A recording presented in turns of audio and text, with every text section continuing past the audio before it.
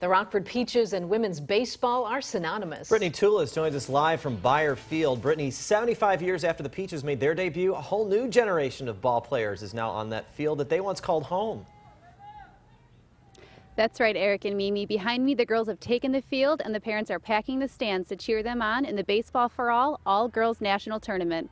Players and parents both tell me they don't know what they're more excited for, playing where the Peaches played or being in a tournament surrounded by girls.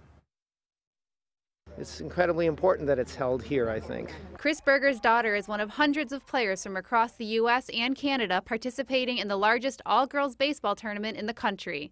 They've made the journey from Boston to participate, playing at Bayer Stadium, the home of the Rockford Peaches. That even though it was 75 years ago, that these are still role models for these girls, that they were able to play baseball at a high level, and if they could do it then, these girls can be the next generation and do it now. It's like this is a wonderful city, and so far our experience has been very, very welcoming. Lucy O'Callahan is from the state of Oregon.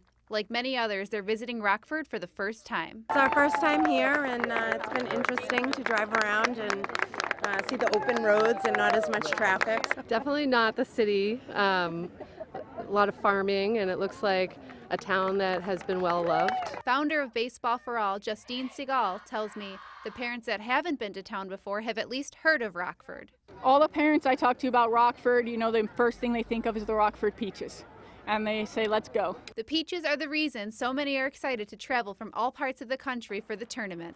But during their downtime, families and players are finding fun things to do. It looks like there's a ton to do, and of course my daughter's looking forward to going to the water park. What was Green the Fire? Green Fire, I think yeah. we went to last night. That was pretty delicious. fantastic. Yeah.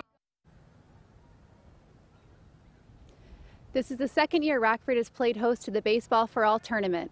While being a great home base, Segal hopes in the future Rockford has a home team to represent the city. Live in Rockford, Eyewitness News. For Eric and Mimi, back to you.